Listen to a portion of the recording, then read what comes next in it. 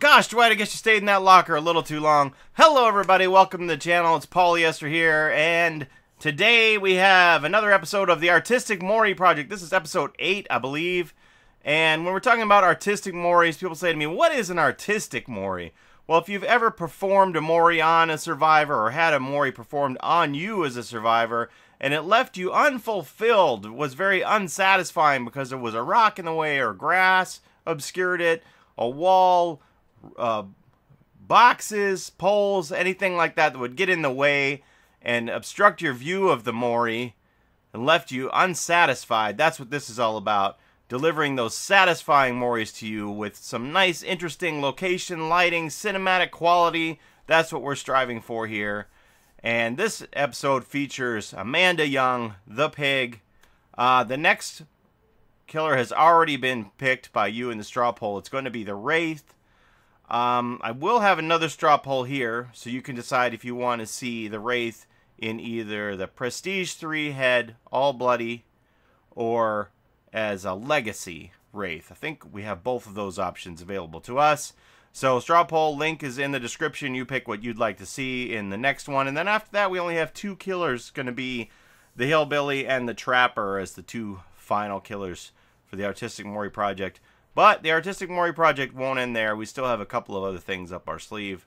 But we're going to go through all the killers before we explore any of that. Anyway, let's get right into the moris. Hope you enjoy it. Check them out.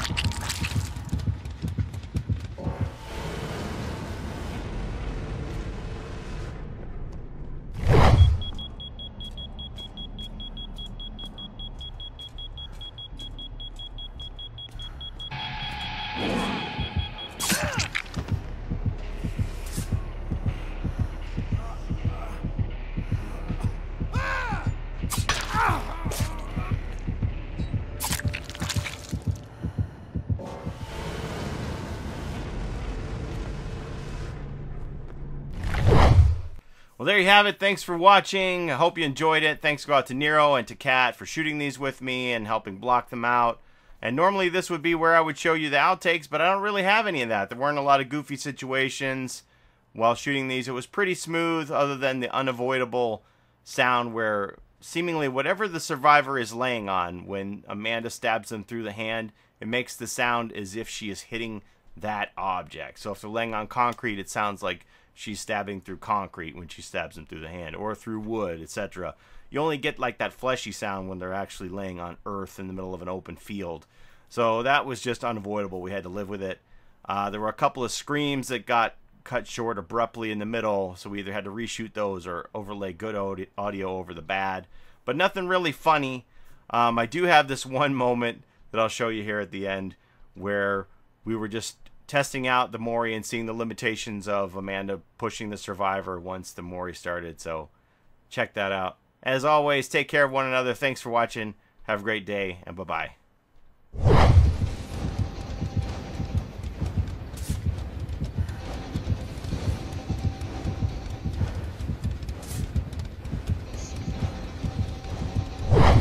There we go.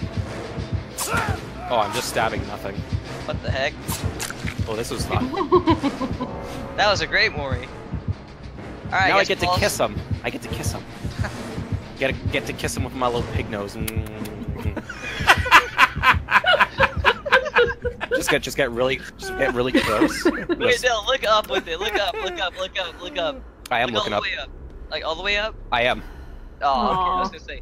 I'll try moving your head like you're nodding, and just then just do it, like right in front of the.